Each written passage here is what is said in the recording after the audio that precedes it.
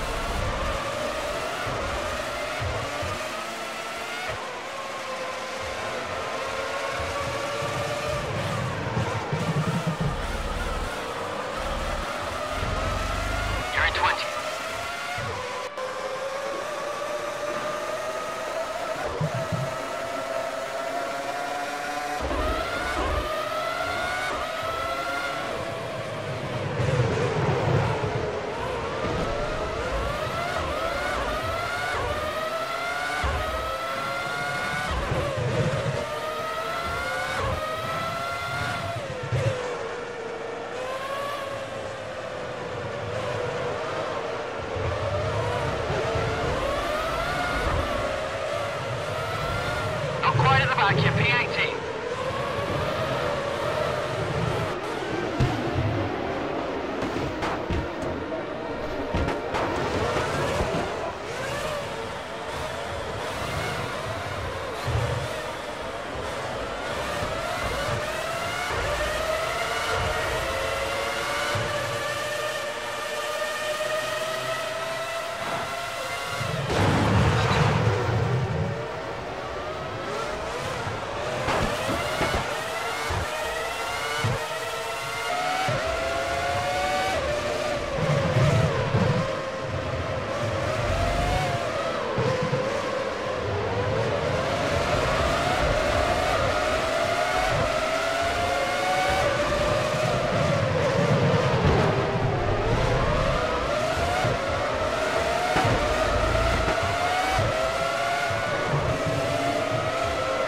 Concentrate on staying out of trouble. Let's see how this race unfolds before pushing.